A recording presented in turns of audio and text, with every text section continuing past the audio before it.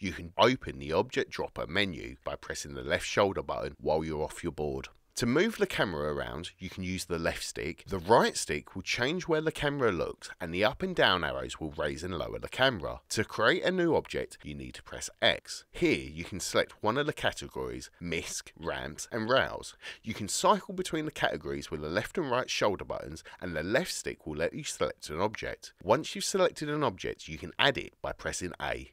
Now, while the object's selected, you can move it around with the left stick, and the right stick will rotate the camera around it. To raise and lower the object, you need to use the up and down arrows, and X will snap the object back to the ground. To rotate the object, you need to hold the left trigger, and then moving the right stick left and right will rotate it, whilst moving the left stick up and down will adjust the pitch. Just be warned, the pitch is related to the angle you're looking at the object from. Should you need it, you can reset the object's rotation by holding Y.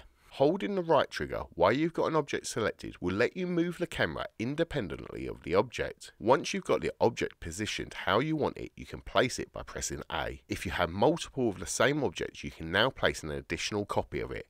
Once you've placed an object, you can interact with it again by positioning the cursor over it and pressing A. You'll know when you can interact with it as the cursor will turn smaller. Once you've selected an object, if you hold the right trigger, you're able to select multiple objects and move or recall them at the same time. You can recall an object by pressing and holding Y while it's selected. Finally, throughout the map there are various objects you can interact with from the object dropper.